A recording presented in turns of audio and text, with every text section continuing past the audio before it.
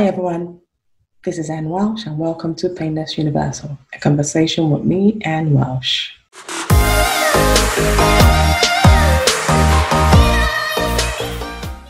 Today I'll be talking to Muna. Muna inspired me. I followed her page, I followed her work.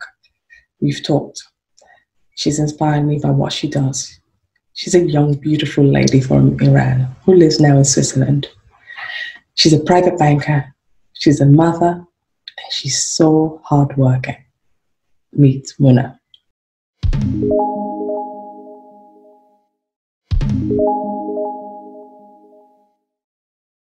Oh, hi everyone again. Welcome to Painless Universal. I've got Muna here. I did a brief introduction again, and I talked briefly about how I'm so inspired about you. Your story is one that inspires me because somewhat we're very similar. I'm from Nigeria, came over to the UK and just worked very hard to, get the job in investment banking when I started. And there you are still, still in that sector, still doing well. But before I start, I wanted people to know a little bit about that, your own journey, because your journey is so inspirational and you need to encourage more and more women to, go out there and be in this field. Thank you. So background, I'm from Iran. So I was born in Iran and I was raised in Switzerland. My mom used to be like a very strong woman, a lot of power in the country. And when we came into Switzerland, she had to just, take care of the children and stop working and being like a constant mom. So she was really a role model for me. And when I grew up, I wanted to do something more into languages. And I was not really sure if I do trying to do something in like translation, working in the United Nations. I was not really inspired, and she really pushed me, and she was like, you're good in relationship with people, you should go into banking. So that's why I've studied banking and then started doing some trainings in very nice banks, such as very well-known banks without giving any name. And that's why I always got the inspiration of a woman that was a strong woman, working, taking care of children. And this is my journey. And now I'm like a senior vice president, senior banker in a private bank here in Geneva, working hard, love my job, and at the same time taking care of my baby. She's almost 8 years, and that's it, working, taking care of my children.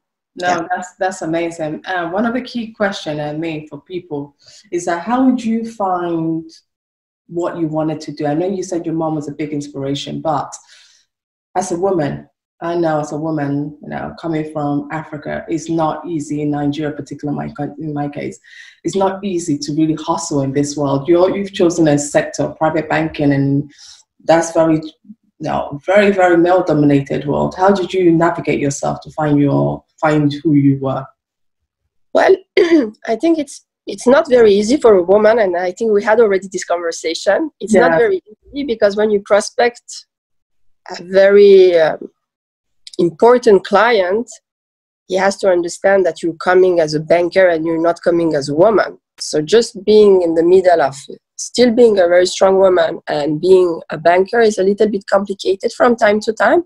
But with experience, you understand that you have to keep your personality, but you have to differentiate yourself by being not too friendly and being very professional. Same in the office, because I think obviously you have more men than women being banker in this world. Yes. You have to stay like you are, not become, one of these women that are very, very strict, very closed-minded. Yes. I'm still very open-minded, but try to protect myself by not giving too much to people. They can be a prospect, clients, or colleagues. You have to keep your privacy private, and also to your inspiration and work environment. You have to differentiate everything, unfortunately. Or fortunately. Yeah, true. And how have you balanced the two, motherhood and career? Some people juggle that, some people find it easy, some people just absolutely can't do it. Well, for me, it's easy, and I think for having a balanced life, you have to have a good organization. You have to to have someone that can help you with your daughter when you have to work, when you have to do late dinner, or when you have to travel. And you have to know this is, at this time, I have to be very concentrated with my job. And after, I don't know, 7 p.m., you have to forget a little bit about your phone, your mobile, your computer, your PC, your clients, and be very a mom. You have to be 100% the role that you have to do at this certain time. If you start mixing everything, I was not always very dedicated by separating the job and the mother role. And my daughter was complaining like, oh, you're always on the phone. Can you stop being on the phone? You have to spend some time with me. And at the same time, I had a client calling, and I was having my daughter crying on the background, and they were like, can you go somewhere else? So just finding the right time to do the right task, that's the key. I agree, because I also have my daughter. My son is a little bit, he's 10, so he kind of understand, and he just walks away now, and he can keep himself busy. But sometimes what I've realized, what is he keeping himself busy doing? He's not keeping himself doing work and researching. He's keeping himself busy on games. But when he knows I'm there to monitor him, I feel he's more concentrated. So I started to like, you know what? Enough. If it's time for work, we do work. If it's time to spend time with them, I would definitely spend quality time, not half and half. And I totally echo. You're so right. You're so right. And sometimes I was feeling guilty because I was talking to my friends, and everyone has different inspiration in life. I would not be able to stay at home and just take care of my child, and I would be I don't think I would be able to have a normal life and a peaceful life if I was just taking care of my daughter. And I was sometimes talking to some friends that were not working and taking care of children 100%, and I was telling them, I feel guilty sometimes as I'm not spending that much time with my daughter. And they said, you know what?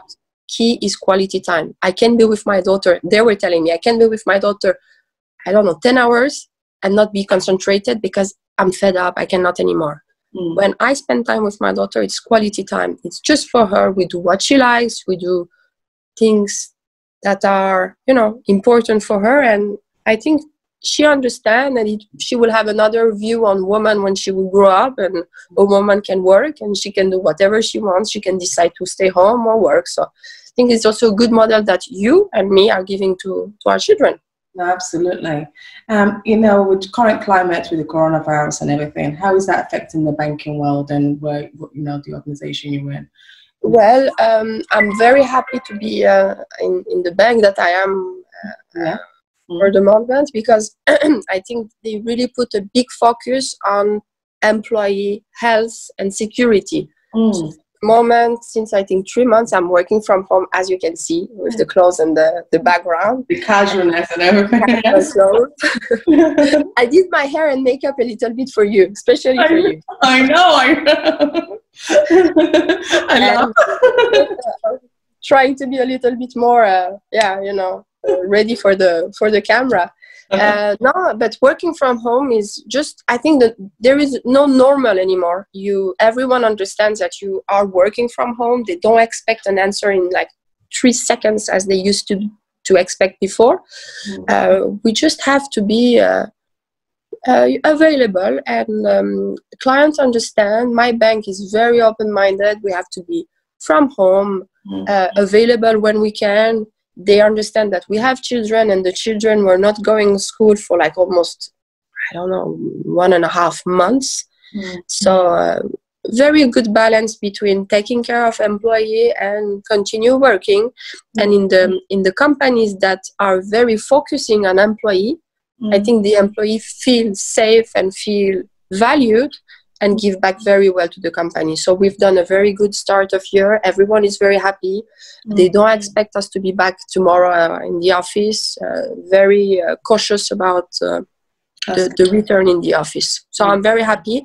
My clients, they perfectly understand. Yesterday, as you know, I was in Geneva. That was the first time for me traveling after almost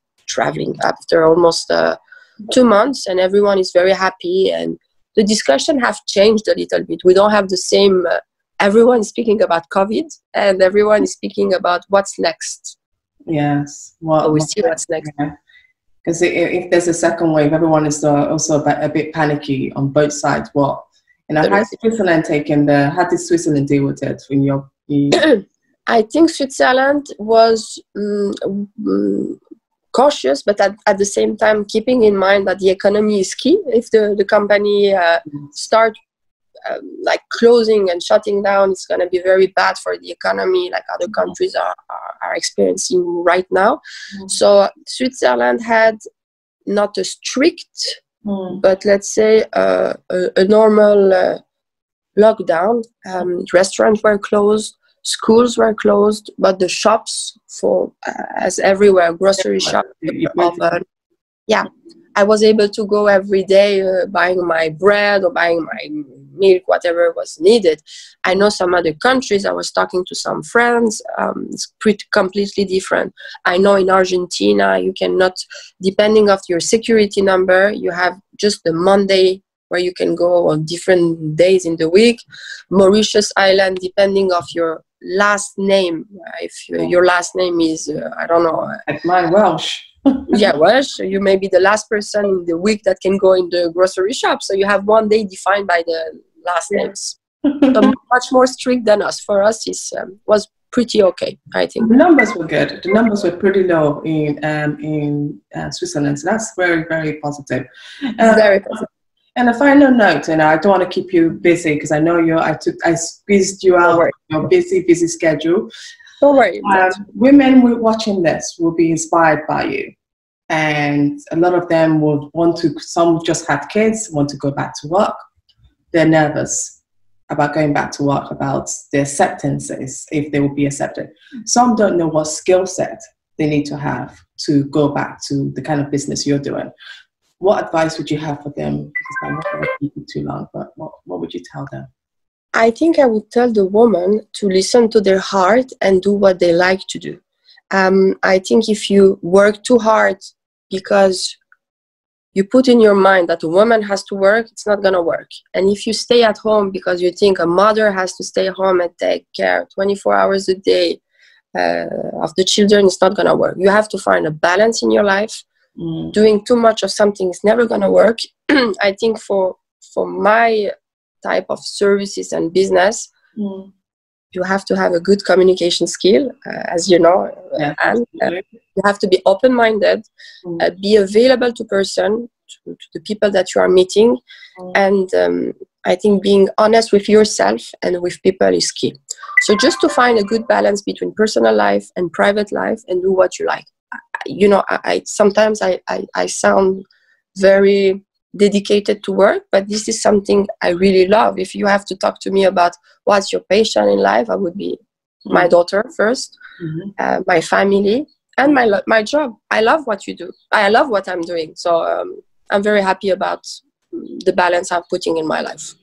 Oh, I agree. Because I think once you love what you do, it doesn't feel like work anymore.